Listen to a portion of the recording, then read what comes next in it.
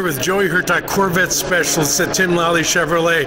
And Joey, Mike's been surfing the internet, going through his GM connections, and we have another collection here that you can only find at Lally Chevrolet. Tell our Corvette enthusiasts what we got. So we picked up three, not one, two, three driver series. So the C7R race team, each driver created a car. So we have Garcia's car, Magnussen's car, and I forgot who's in the back, but we can find that out because it's built inside the dash. Guys, we have a 2LT here. This one's the highest mile of the three. It's 72.69 for the miles. This car is probably 7,000 miles. That's all. Yeah. Wow. It's, I believe, on MSO, so we'll confirm that later. But so it's likely never been titled either.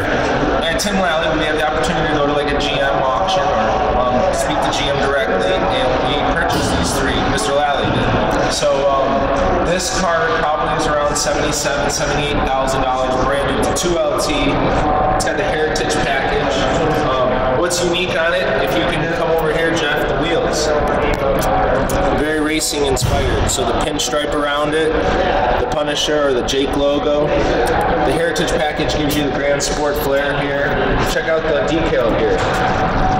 That's the Jake Racing logo. Cool. So now one cool thing I think Mr. Lally, because he's a racing purist, or you know, that's enthusiast. He has three manuals here, so that's unique. The new C8 doesn't have that.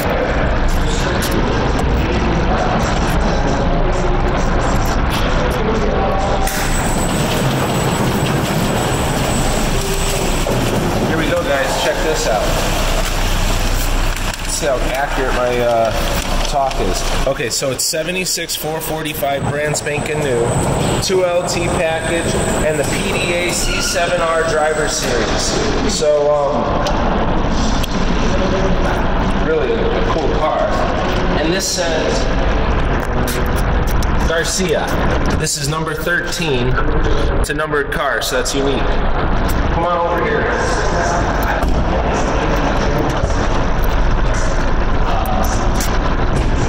Same trim, I'm just waiting for the odometer to pop up. Okay, 1,103 miles on this one. So it's just on the verge of its first oil change.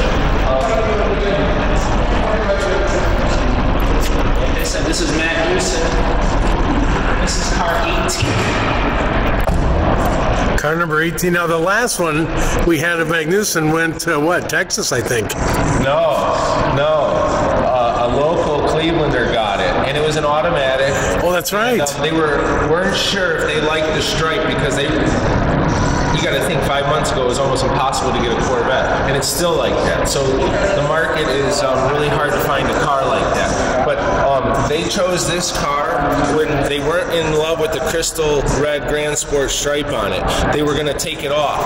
He called me a week later and said, Joey, I love the stripe. I love everything on this car. I get so many compliments. So he's completely satisfied. But another driver series.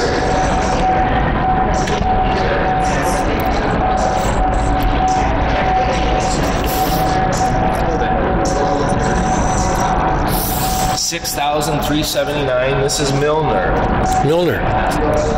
19. Car number 19.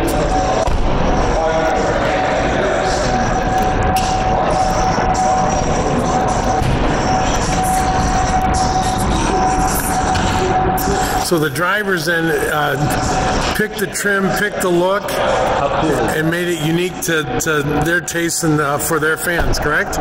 Definitely.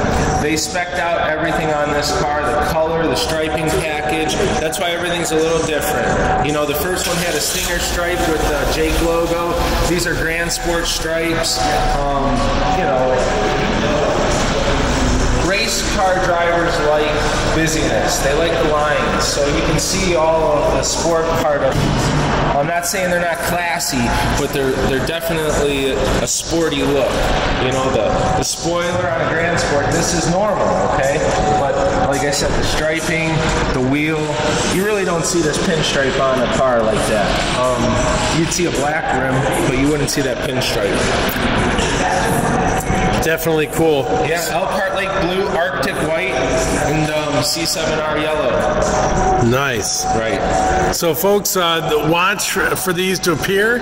The inventory on timlally.com. Thank you, Joey Hurtuk, Corvette Specialist, for giving us a first look.